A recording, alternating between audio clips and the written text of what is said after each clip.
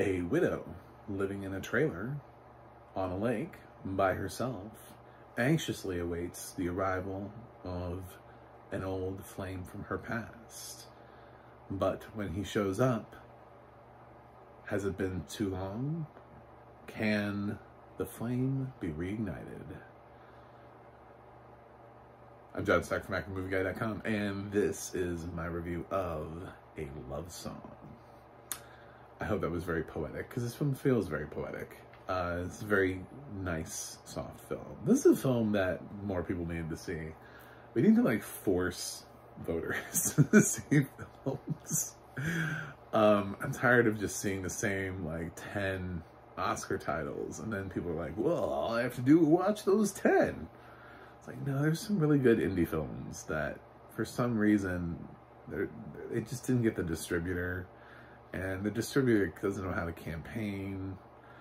And they got great, they're really good. Nothing's happening with them. And if you guys could just be so nice as to watch this film. Yeah, I'm a blind film critic and I watch films with audio description. And despite the fact that this comes from a distributor just way off the beaten path,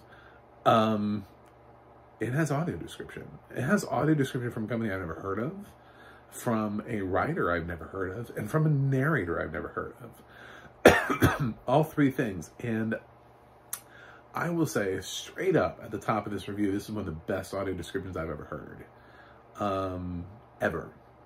Ever across film and television. It is so descriptive. Every little moment, they take advantage of everything, every scene.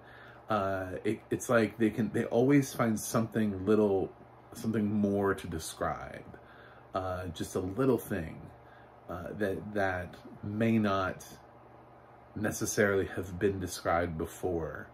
I mean, I knew what her eye color was, you know? Like, I mean, it got right down to her eye color. It described not just the color of her skin, mentioned that she had wrinkly skin, described her hair color and her hairstyle, the clothes that she was wearing. It described, you know, things throughout the film, you know, in different scenes, the intricacies of what it was that she was doing, and the interacting, and just acting choices, little choices that she would make about, like, repositioning herself, which are things that you don't even necessarily need to describe because they don't really further the plot or story. But when somebody sort of like leans in because they're more interested in the conversation, it feels like something that so easily could be dropped and drifted away. But when Dale Dickey does that here in as the lead performance, when she does that, those choices end up being translated into the audio description. There's a lot of really simple choices that these actors make that end up making the audio description, and it's really exceptional. I can't overstate this enough. If you're interested in just simple, exceptional audio description, this film kind of blew me away. And I have no idea who this company is, and I've never heard anything by them. I've never heard anything by this writer or this narrator. And I had a hard time even understanding what the company's name was, which is why I haven't quite gotten that down. I'm hoping to try to track it down, at least for when I do the review for my website.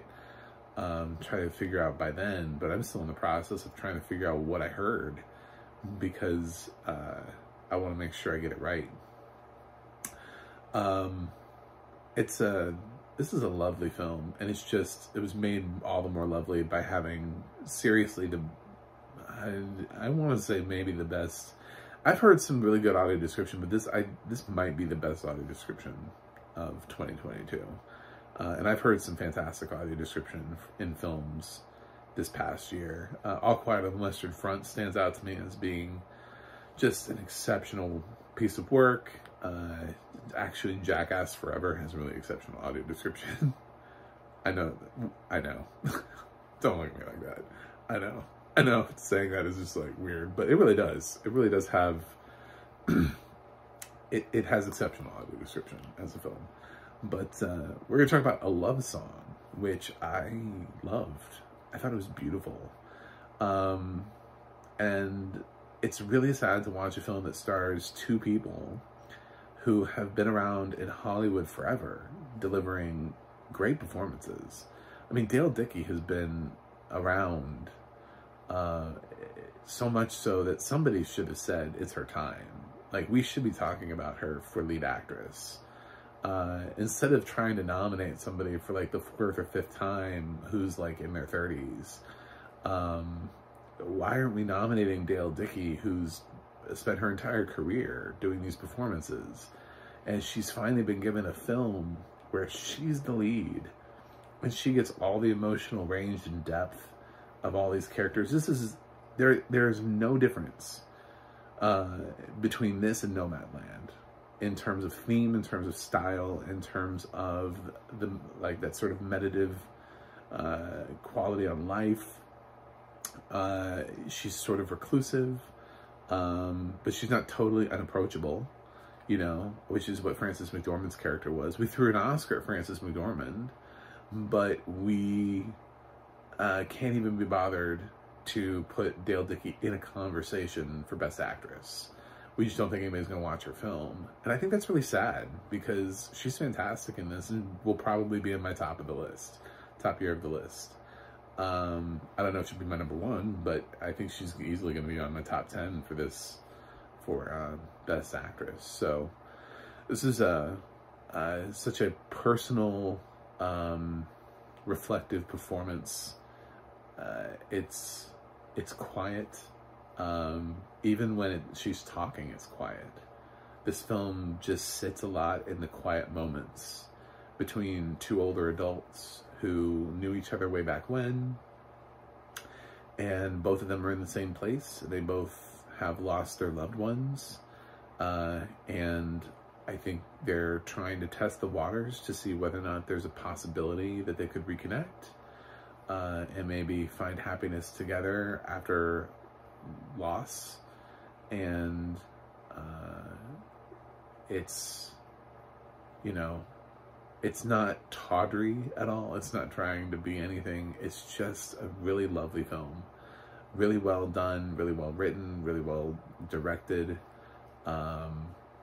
This is a film that I feel like should have done a lot better than it did, coming out of independent cinema, coming out of, I don't know, I'm sure Sundance.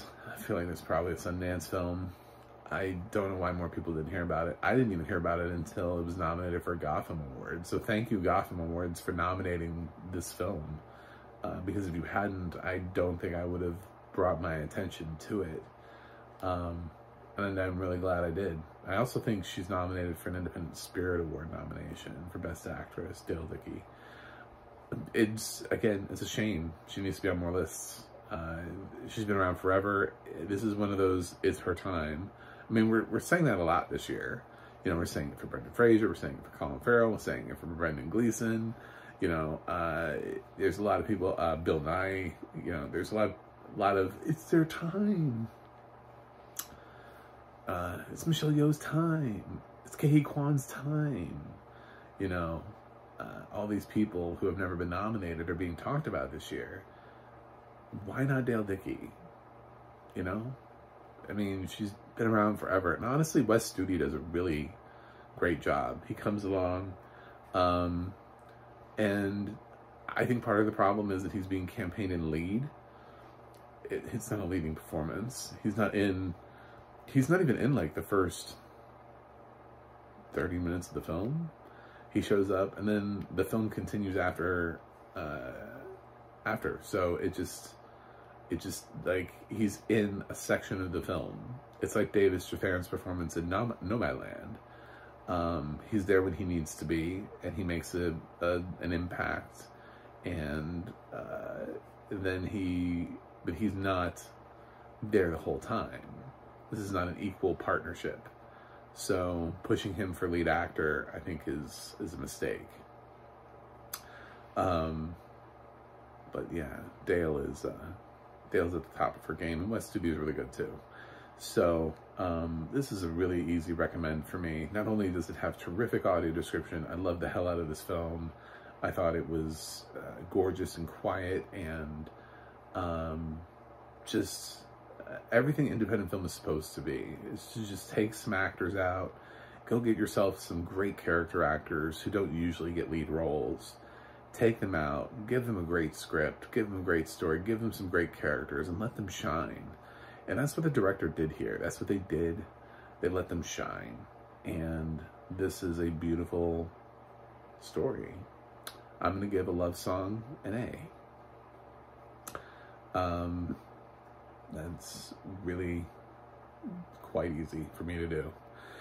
Anyway, if you've stayed this long, hopefully you will think about subscribing. I'd like to talk about audio description and try to further that for my community, try to get audio description on as many things as possible, and talk about things from the blind perspective, and challenge Hollywood to continue to create more accessibility for those out there that watch the product.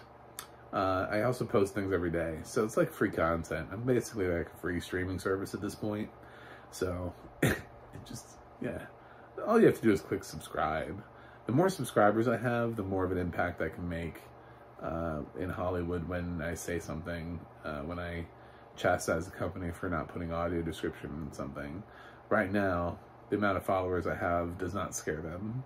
They're not terrified of me. Add some zeros to that, and maybe. We'll see. I'm working on it, trying to get up there. So tell your friends. I also have a website, macthemovieguy.com. You can follow me on Twitter at macthemovieguy. You can go to Instagram, and you can follow me there too. Guess what? At macthemovieguy. And you can go to the audio description project, adp.acb.org. It'll let you know what has audio description and where you can watch it. And you can go to the adna.org. That's the adna.org. And it'll let you know who's describing your favorite films and television series. That's it for me today. I will review something else for you guys, and see you on the other side.